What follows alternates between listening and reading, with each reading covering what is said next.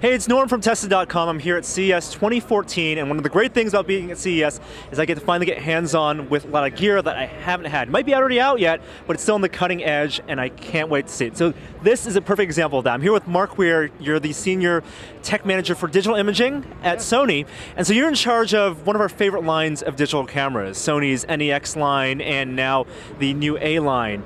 You have the A7, the A7R here. These are full-frame cameras that are super compact. Can you explain to me, for people who might not know what that means, why that's important? Full-frame photography gives you all kinds of advantages in terms of shallow depth of field, great low light performance, great dynamic range, but they're usually very large. They've only been available typically in large size, full-size digital SLRs. You mentioned that because I have one right here. This is my personal full-frame camera, and this is considered a small one, made from Canon. Now, we all admit it's a pretty decent camera, but it's pretty bulky, and the lens ecosystem it's pretty big. Sure, the 60's, considered a fairly small full-frame digital SLR. Sorry. But aside from the size and the weight of the body, there's also the size and the weight of the lenses. Because as the image sensor size gets bigger, the lenses get bigger too. So not only do you have a size concern, but you also got some weight. I mean, this is a good 2, 3, 4 pound combination. You carry this around all day, you'll know it. So what we've done in the case of the 7 is we've created the world's smallest and lightest interchangeable lens digital camera equipped with a full frame image sensor. In the case of the 7, we have a 24 megapixel sensor. In the case of the 7R, a 36 megapixel sensor, complete with an OLED eye-level viewfinder and a tilting LCD. Pretty much everything you're going to need in a camera, however, with about half the size and weight. Right, the tilting LCD is something you guys introduced with your NEX line, NEX C3 and the 5. We love that. You can tilt all the way down, and then there were OLED viewfinder attachments for those, and that one's just built in now. Now you mentioned the full frame sensor size. I want to show people what that actually means. In a lot of, so can you explain like the different sizes and what type of cameras you'd find these in? So in this display here, we have 3 different sensor sizes to give you an idea of sensor area. So typically almost every digital SLR, probably 90–95% of digital SLRs are this size here. We call this APS-C. We also, you can see this in mirrorless cameras as well. This is a good size image sensor, but it's only about 2/3 of the size of a piece of 35mm film.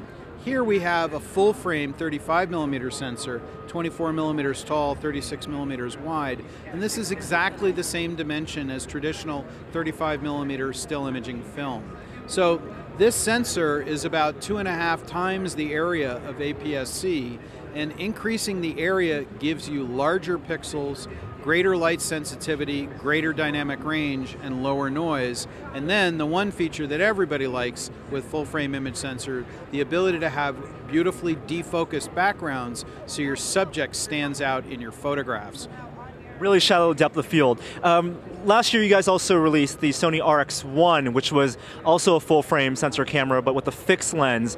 And with the A7, A7R now, you have a new ecosystem of E-mount full frame lenses. What's that like right now, and what are you guys' plans for that? Well, with the introduction of the A7 and the A7R, we announced 5 lenses, a 35mm prime, a 55mm prime, a 24-70 zoom, a 28-70 kit zoom, and a 70-200 constant aperture telephoto zoom. We've delivered 3 of the lenses already, and we're about to deliver this new lens. This is our latest. This is the 24-70 f4 constant aperture Zeiss. And this is a really cool lens, not only because of its compact size, it's remarkably smaller than what you would find in a typical 24-70 on a full frame camera. Notice how much smaller it is. But another thing that really sets it apart from most any other full frame standard zoom is it has optical image stabilization built in. Right. So that's a pretty amazing combination, made the lens smaller and lighter, and by the way, also less expensive. And we also put in optical image stabilization. So this is our 24-70 f4 constant aperture Zeiss, and this will be coming to stores in just a few weeks from now. And that's an f4, and obviously a lot of photographers want a wider aperture, bigger frontal element. Are you guys going to look at maybe primes or zooms that go wider? Well, right now we're offering a 35mm f2.8. We have a 55mm f1.8, so we have some wider aperture options as well. We concentrate on f4 constant aperture for the zooms because putting a larger lens on a smaller camera sort of defeats the purpose. But we have over 30 A-mount lenses, all of which can be used with this camera with full autofocus as well if people want a wider variety. So our Zeiss 85mm f1.4, our Zeiss 50mm f1.4, our Zeiss 16-35 f2.8 zoom, all of those lenses can be used with this camera. And we have two different adapters to allow it to happen. So we have a wide variety of lenses, but again, it's important to realize some of the technology that are in these lenses. Some of your viewers may wonder, how could we make a lens this size and this weight with full frame coverage? In fact, there were many people who really questioned whether or not we were going to be able to make a full frame E-mount camera, because the sensor compared to the lens mount, not only is it very close, but the sensor is very, very large for this mount. But we were able to do it with these cameras. Would you say that's the biggest technological hurdle in getting a compact full-frame camera, is getting the lens ecosystem also compact to match that size? Well, part of it's the lens, and part of it's the optical geometry of the lens, because since the lens mount is so close to the image sensor, you have to manage the angle of incidence of the what's coming through the lens onto the image sensor to make sure that you have good corner-to-corner sharpness, no shading, no vignetting. It's a little bit more difficult than it might sound. But again, to focus on the lenses, look at this lens. A 24-70 f4 constant aperture, full frame coverage with optical image stabilization. I mean, there are no lenses like this. To realize these sorts of lenses, we had to create new optical glass molding techniques, because the use of aspherics and very low ED glass in these types of lenses is what makes them possible. And shaping the elements and the aspheric surfaces in the way in which we have is what makes lenses like this possible.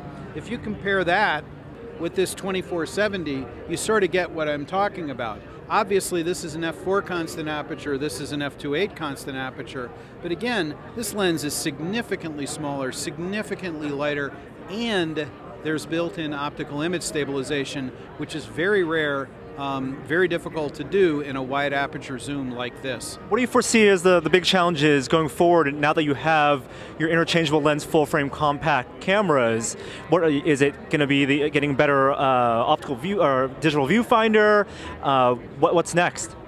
Well, there's always improvements we can make. We can improve the focusing system, we can improve the shooting speed, we can widen the assortment of lenses. This is only our first step with a full-frame E-mount camera. But when we introduced the models, we also announced our lens roadmap.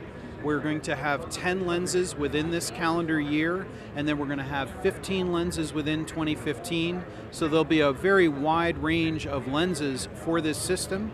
And of course, you can also use any of our existing E-mount lenses directly on the camera, no adapter necessary with an APS-C crop. And it just crops to the 1.5 or 1.6? It's a 1.5 crop on this camera. So if you think about it, it's a new system, but it's really an evolution of our E-mount cameras that we've introduced back in 2010. And we think that the advantages in size and weight, as well as the image quality that we can realize with our new 36 megapixel sensor, really put together a winning combination that really no other camera can match. It's really an ideal combination for many photographers and gives them image quality in the moment, especially for street photography, that no other camera can match. Well, thank you so much, Mark, for explaining a little bit about Sony's A7 and A7R. I know it's a very exciting camera.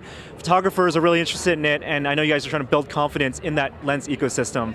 Well, thank you. We're at CES 2014 looking at exciting new camera, other gear. We'll find more at tested.com. I'm Norm. I'll see you guys next time. Bye.